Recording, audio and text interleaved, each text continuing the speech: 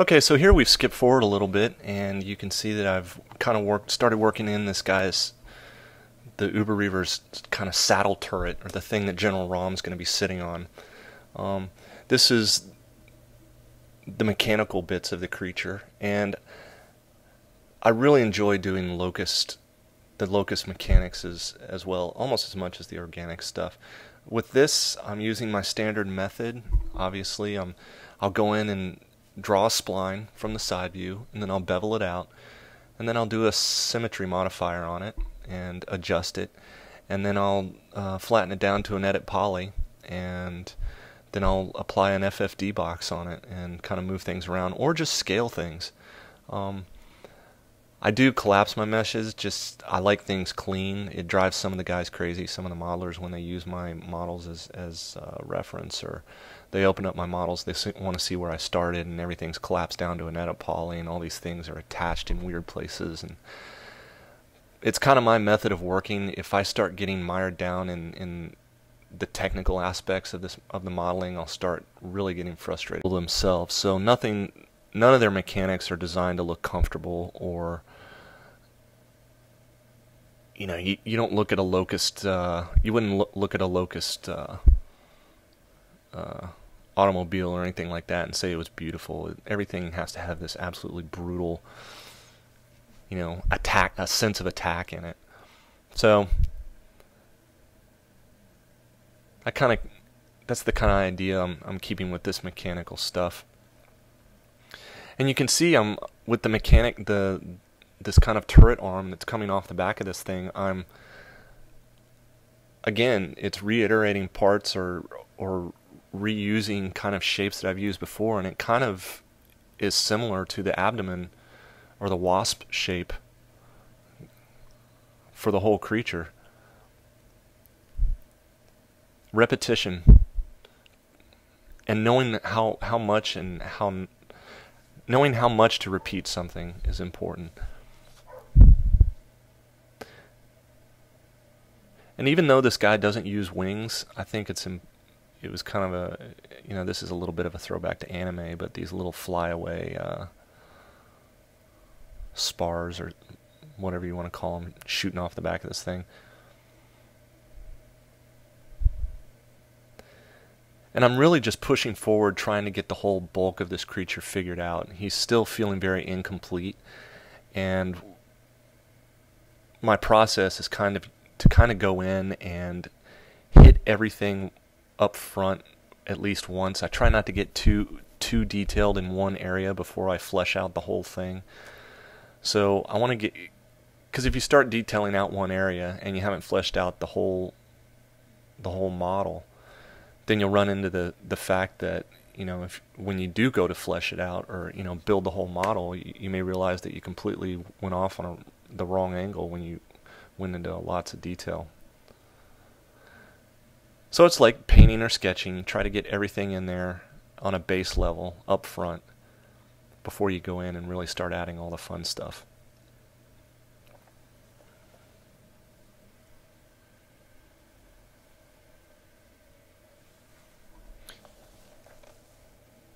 So I am thinking a little bit about what this guy is going to look like when he's in game.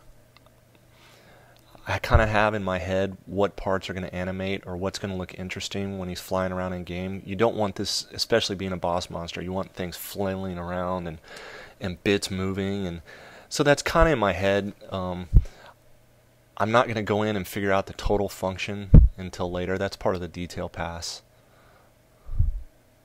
But I'm starting to think about it at this point. Here I'm adding a camera into the scene. I think it's pretty important when you're working this way to use a camera, because you're in game. When this model ends up in game, it's going to be at typically a 90-degree FOV. So why not model using a 90-degree FOV concept model? So I'll toss a camera in there and spin it around, and if it looks good using this camera, then it'll probably look good in game. And it's me rechecking that I'm headed in the right direction.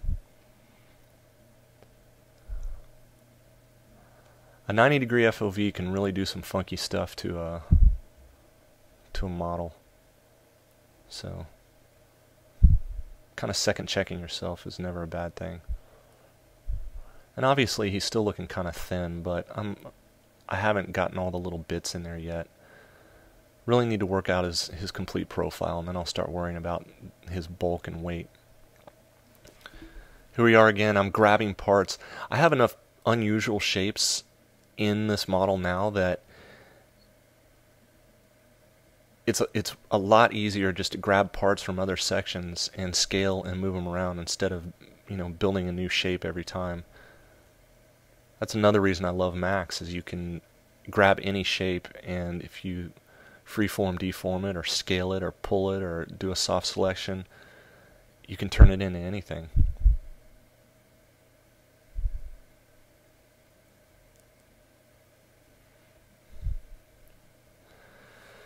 I really like weaponry, so I'm concentrating here on the gun, maybe a little more than I should at this point, but I get excited about guns. I don't actually like shooting guns a whole lot, but I like the mechanics behind them and kind of what they represent. And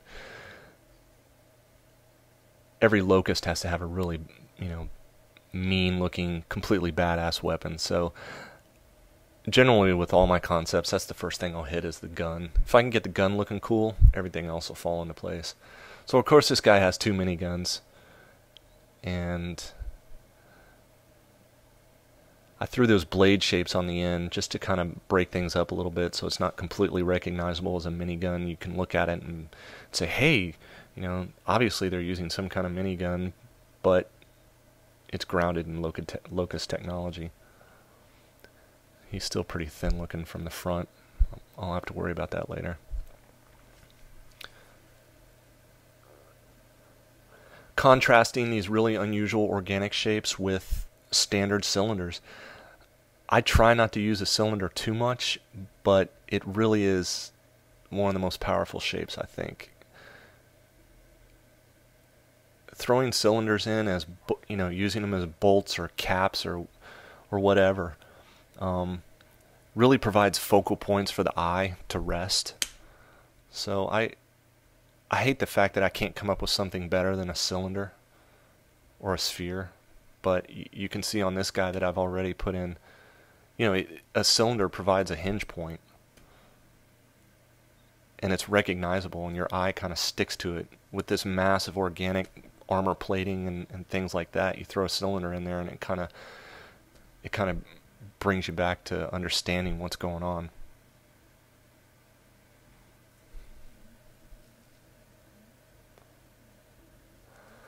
As far as materials go, you can see I've added just a simple kind of skin color, and then a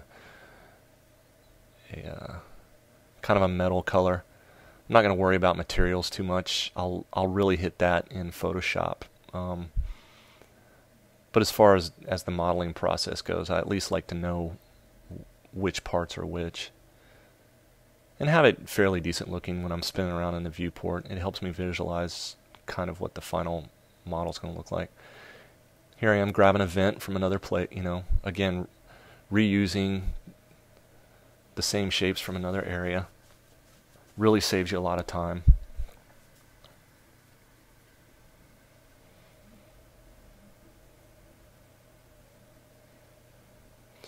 People ask me quite a bit, where do I come up with my shapes? How do I work out in my head? You know, some of them are fairly unusual shapes, and the ways I put them together. I don't know exactly how to describe where I come up with this stuff. It may just be practice. I don't know how to tell people, how to instruct people how to make, you know, how to work on their shapes. It's just one of these things that you have to practice for a while, I suppose. And I think it's a result of years of just really pushing myself to kind of break free from what was comfortable. You know, back when I started concepting, I'd really rely on what had been done before, and I'd always have all these reference books from, you know, Star Wars and all these old sci-fi books, you know, sci-fi paintings and sci-fi book covers, and I'd really rely on all the shapes that people before me had made. And as a result, my stuff kind of looked like what had been done before. And it wasn't until I started getting confident enough to put all those books on the shelf and start coming up with my own shapes that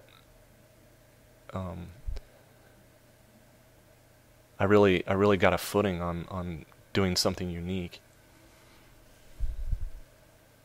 But that takes a couple, it takes a couple years of really hammering yourself, pushing yourself to try new things and come up with your own style. It's not going to happen overnight. It's, I hate to say it, it's fairly painful,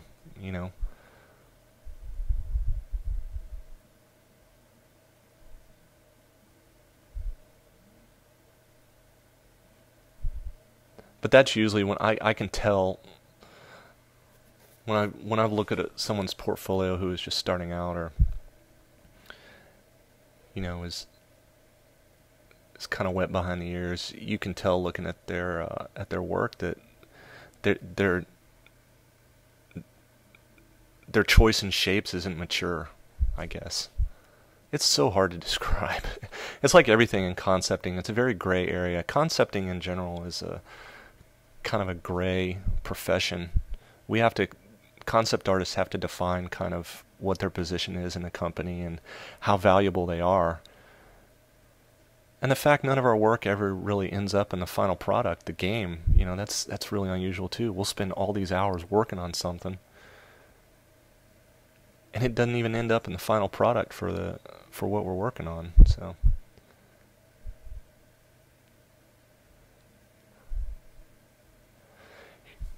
here I am just reiterating or reusing shapes again. This goes back to that thing I was talking before about kind of sea creatures. I remember when I was, God, what was it? I think it was at the beach and I was eating a crab or something, and I mentioned before how gross it was. And I cracked this thing open and it had all these little frilly gills and weird fat and stuff inside it, and it absolutely disgusted me. I guess I should, excuse me, I guess I shouldn't have looked down when I was eating it, but that always stuck to me. So now whenever I do, even with this locus mechanics stuff, undersides of things or interiors of parts, I'll put these little frilly bits because it reminds me of that disgusting crab. And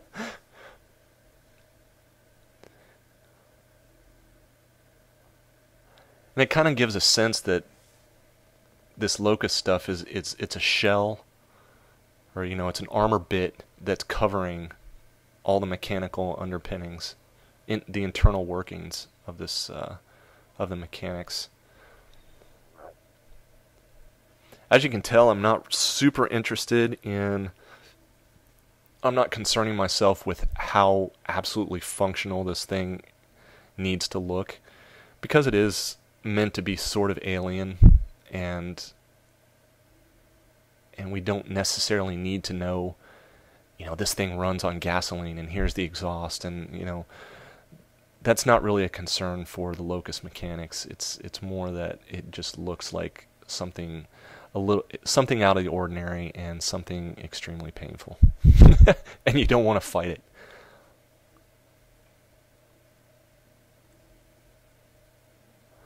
So everything's kind of sharp and jagged, like I said before. Here I'm just doing a little soft selection here, just moving stuff around.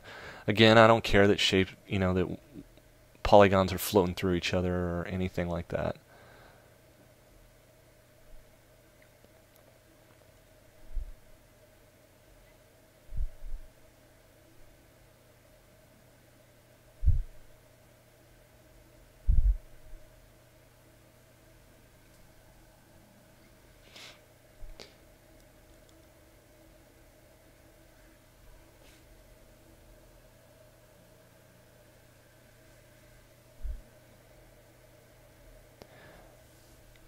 So at some point you may be asking, when is too much detail on these models? And with this guy, I'm not even close yet. I thought I knew what detail was before I started working at Epic, and then I saw what these guys were doing, and they'll have the bolts and rivets and everything modeled out. So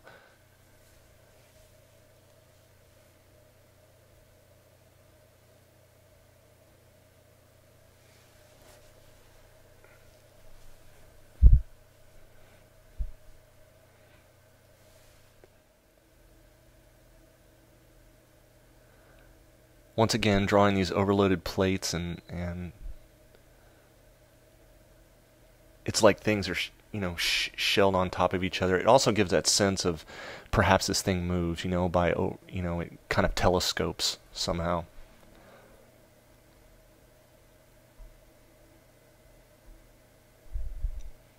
It's really nice when you're doing a 3D model like this that you can actually use an in-game, like the little locust guy I have on here is the actual in-game model for Gears of War. So when I grab him, I'll use the in-game models as much as I can for a benchmark for my concept model. So that way when I am doing this concept, I know exactly the proportions. I know how things are supposed to move according to what's already in-game. It's really a great tool. And yet another reason why I like using 3D is because I can build things based exactly on what already exists in-game.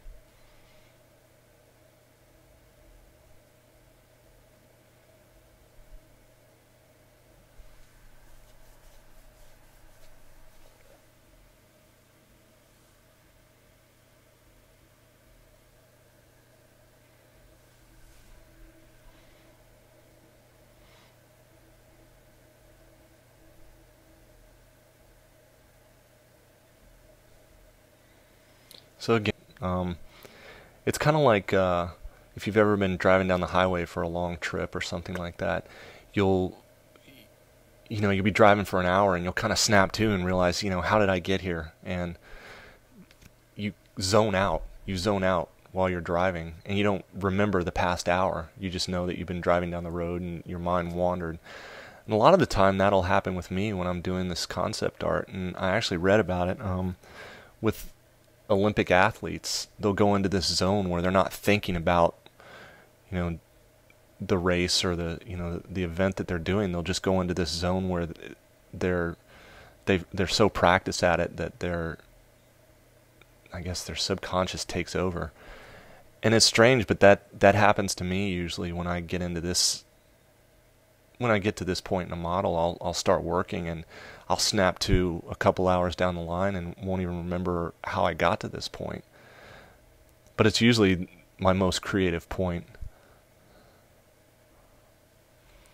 And here I've decided those back spines aren't interesting enough.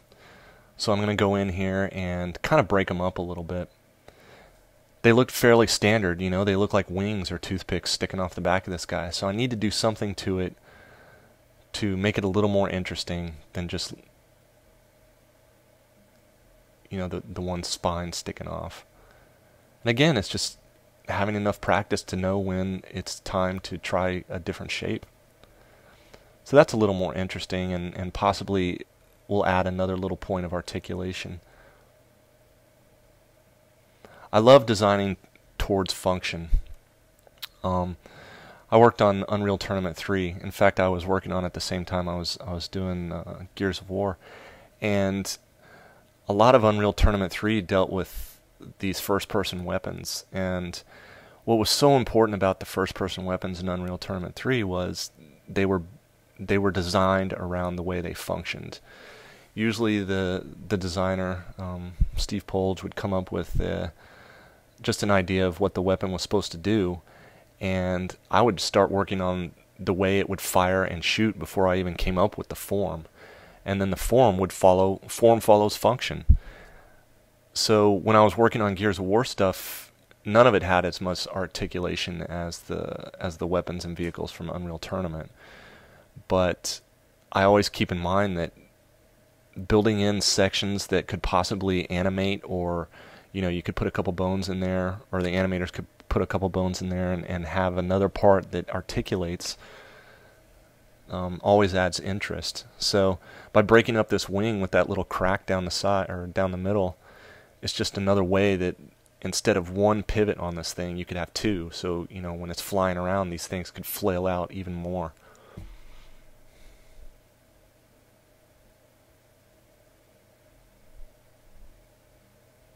I really like to think about the way things function.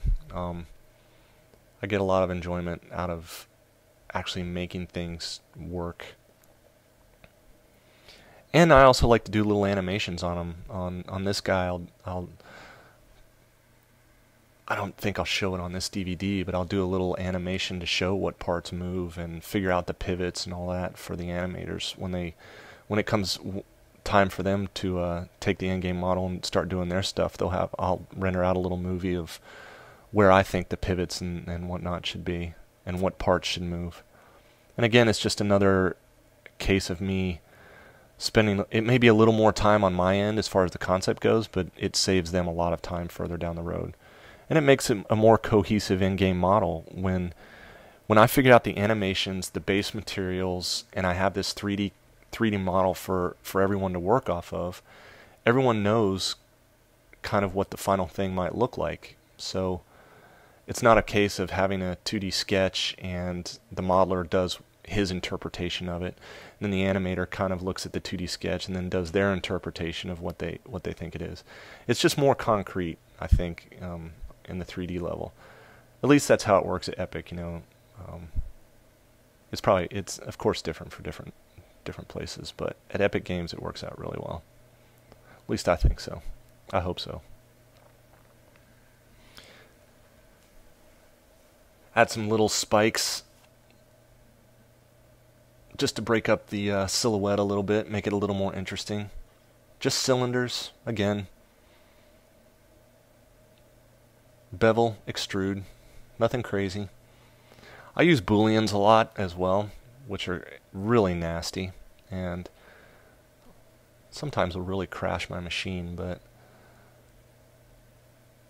you can really come up with some interesting stuff by just doing a boolean and flipping things around and seeing what comes out.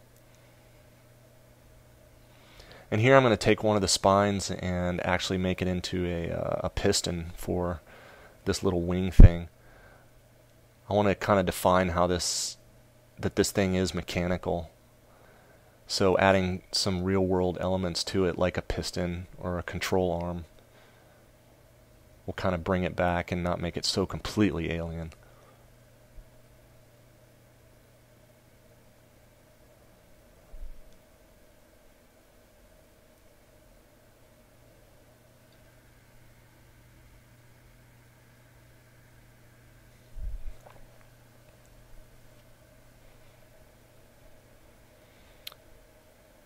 So yeah, that's a lot more interesting, and if I copy that over a couple times, it should be fairly cool looking. I'll just throw a group on here and copy it over a couple times. If I were to sit down and try to draw this in 2D, it would never happen, obviously. I don't think, just the way my brain works, I couldn't come up with this with just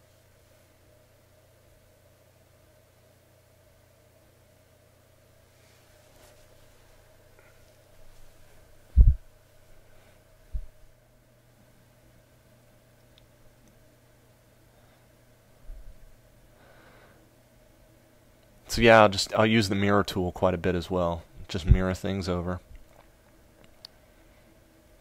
And that's a lot more interesting than what I had before.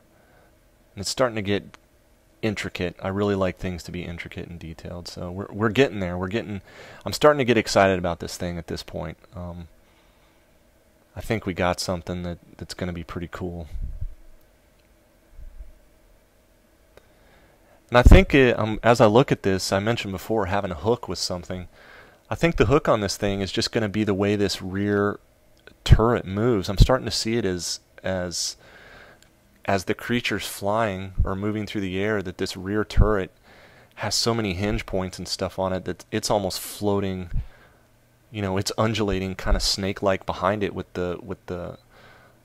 these wing spines kind of moving up and down and kind of this flowing feeling.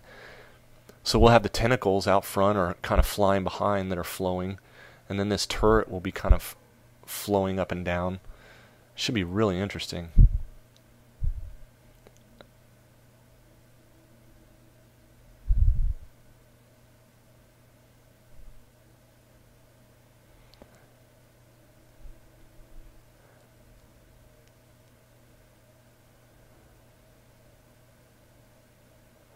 Again, I just keep spinning stuff around.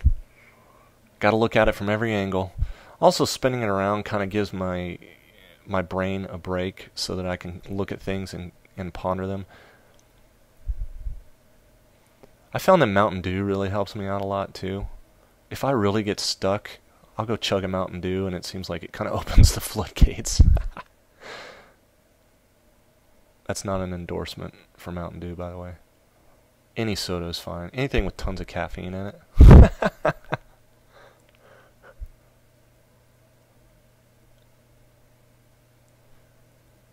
So as I look at this, I'm getting these really cool looking spine things on the back that I'm happy with, and the rest of the body is looking kind of weak. So I'm going to have to go in at some point and give this guy some mass. He's also starting to look, the mechanical bits are starting to look fairly heavy with all these little bits I'm putting on. So the creature itself is going to have to get we're going to have to put him on some steroids so that he can actually carry all this stuff that I'm strapping onto him.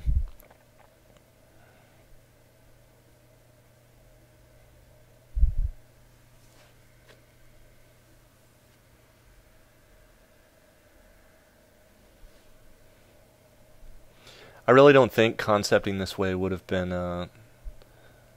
been a viable option even 5 years ago, at least in the game industry.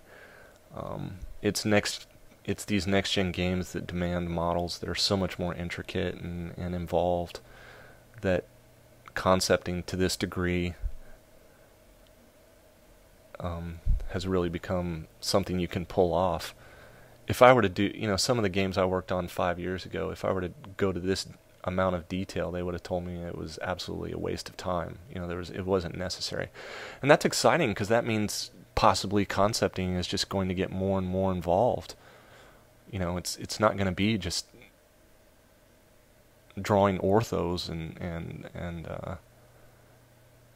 doing model sheets. God forbid. I hate doing model sheets, but maybe the role of the concept artist will continue to take on new facets. Hopefully they do. I'd tell you you're crazy. There's no way that I'd be doing this kind of stuff. So it's really a cool thing to be part of this industry, a concept artist in this industry, and how quickly things are evolving and changing.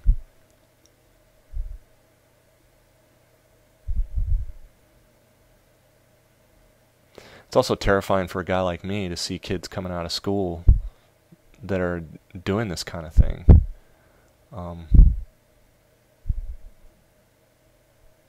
It really keeps old guys like me on our toes.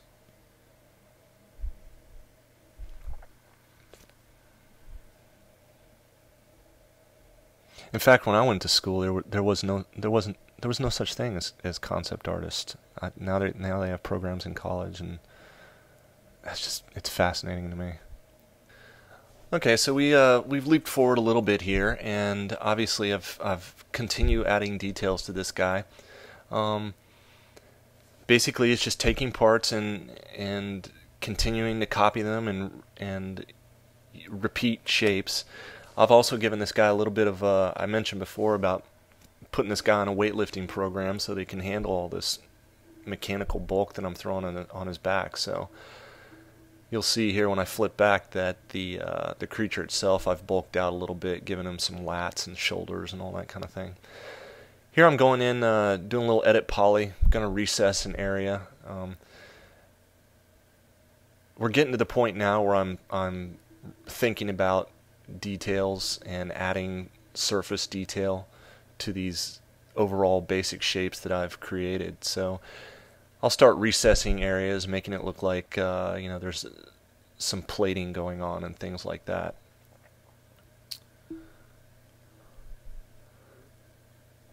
And I'm sure for you people out there who are absolute experts at 3D Studio Max, I'm sure I'm using really arcane ways of going about this stuff. Archaic, sorry. I never got into using hotkeys or anything like that, and as a result, it's one of those things where it's like riding a bike at this point, the way I use Max, and to try to do it any other way would completely slow me down. I'm so familiar with modeling this way that I don't have to think about it. And I think that's an important step in concepting, is when, especially using these 3D programs or using any kind of format to do a that's sort of the mind share that you're not actually putting into the design. So it's one of those things where it's just practice, practice, practice makes perfect, and you'll get to a point where you're not thinking about the tools anymore. You know, I don't think about, okay, what should I use to make this shape? Should I bevel it? Should I loft it? You know, I'm so familiar with the way I go about it that I'm not even thinking about the tool set or how I approach it or using different techniques. I'm totally concerned with the design, 100% about the design. So I guess, you know, you could use that bike analogy. When you first learn to ride a bike, you don't worry about going off ramps and doing 360 flips off jumps because you're so worried about actually riding the bike. It's only once you completely are familiar and are not thinking about riding the bike that you start really getting into the tricky stuff. So that's something to consider when you're starting out, and I was talking about, where you're not concerned about how you're going to do it. You just, it's just, you're like on complete autopilot.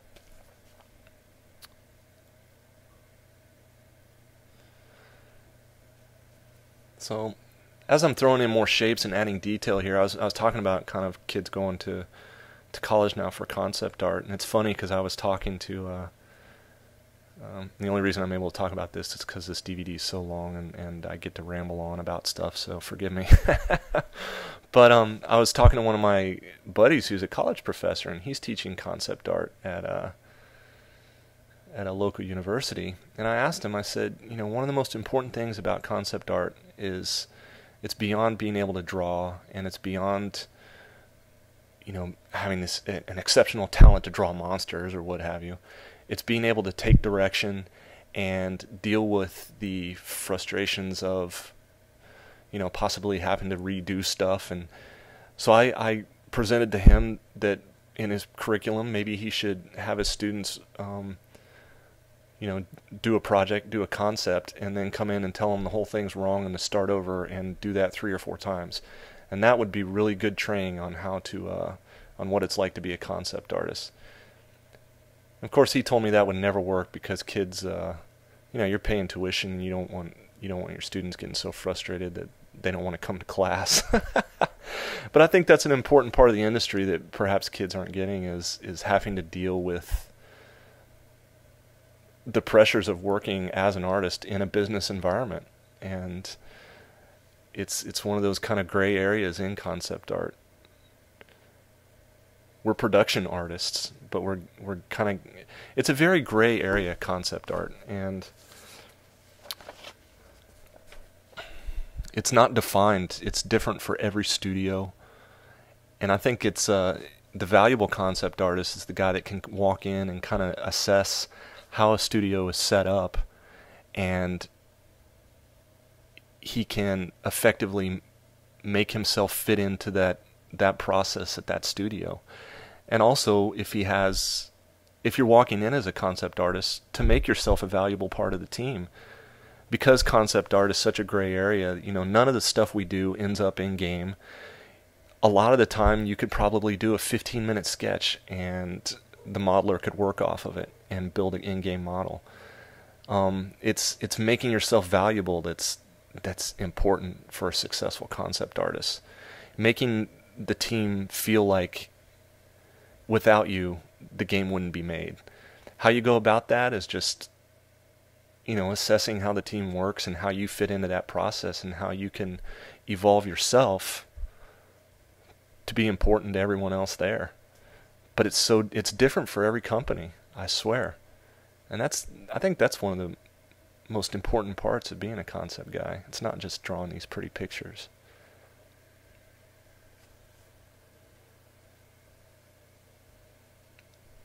And I mentioned it can be frustrating that, you know, for instance, this guy right here, I'm doing all this work in this 3D model, and if it weren't for this DVD, chances are no one except maybe the 15 guys that are working on it, or on the team, on my art team, will ever see it.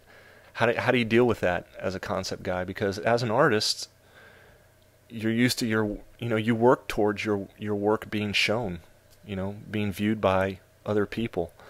I think a lot of people in the industry hopefully realize this about concept artists, and they'll developers will be pretty good about letting you post your stuff on the internet or on forums once the product's shipped. But that's something you kind of have to deal with in your own head, is taking pride in work, even though only 4 or 5 people may see it. That's part of the being a concept guy.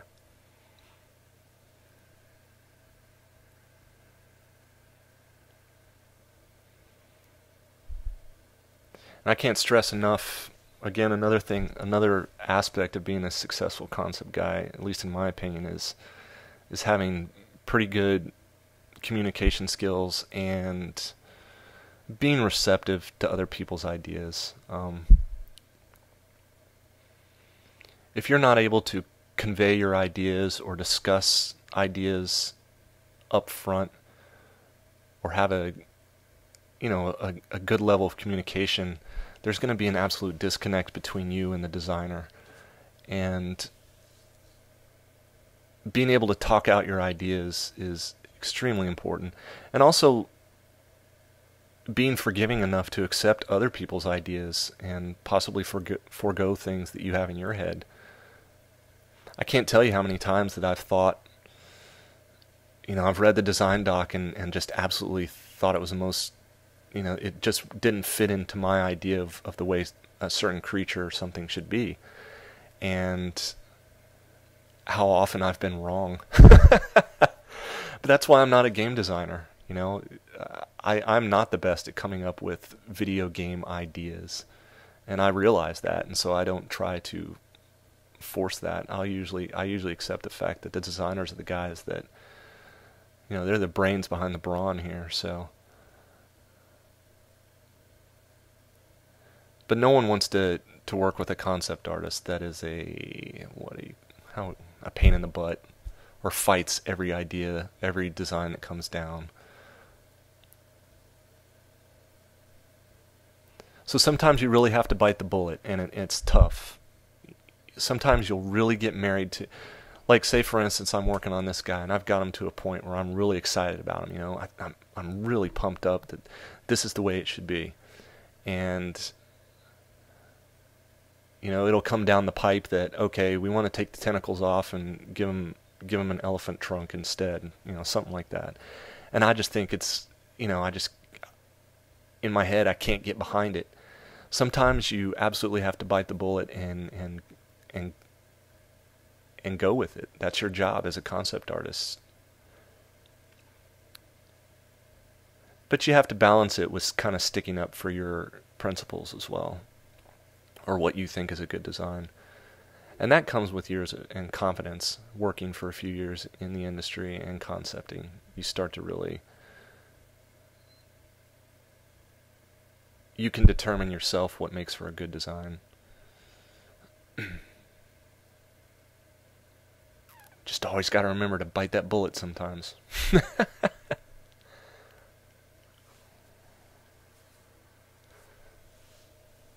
So I guess I should talk a little bit here about what I'm doing. Obviously I got things isolated. Here goes some Boolean. I really like, again with the cylinders, these little hole patterns, these little great hole patterns. I use these in a lot of my designs. In fact, you can probably find a great hole pattern in almost every design I do. This is what I had to rely on. It's funny. At Epic we have a rule, no hazard stripes. And I believe this was a rule that my previous art director, Jerry O'Flaherty, came up with. And hazard stripes are one of those things in science fiction particularly that when you can't think of anything else, you toss a hazard stripe on it and it all of a sudden takes on whatever meaning a hazard stripe has.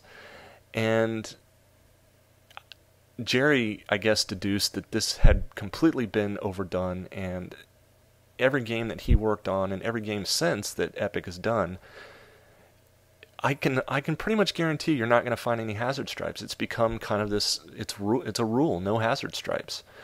So in lieu of using hazard stripes, I use my little grate pattern. I call it my machine gun holes. You know, these are the holes that make the like the M60 machine gun and everything look really cool.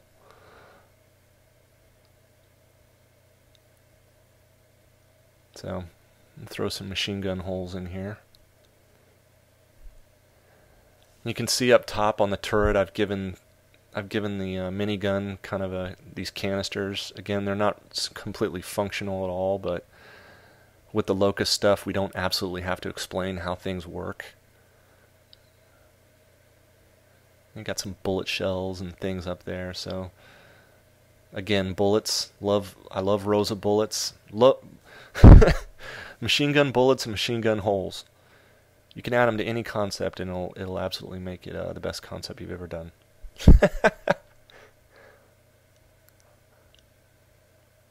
You can see there on the back of the head I've got the little spiky shapes that I had on the tail spars.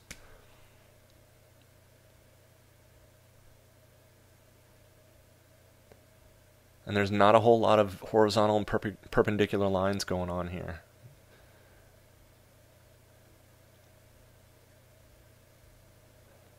And that's also another... The Unreal Engine 3 is really good at picking up kind of rounded, you know, these rounded surfaces.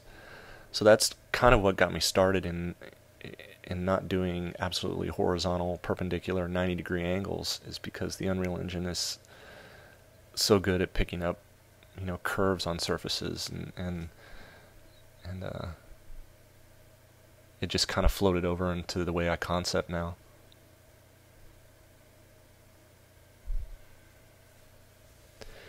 You notice on the front end there I added the little the claw things on the tentacles. And here I'm tossing a light into the scene. At this point the guy is fleshed out enough, and I'm comparing him to the old sketch I had. And hopefully it's better than the old sketch at this point. But I'll throw a light into the scene, and I'm going to render out a little movie for the art meetings that we have.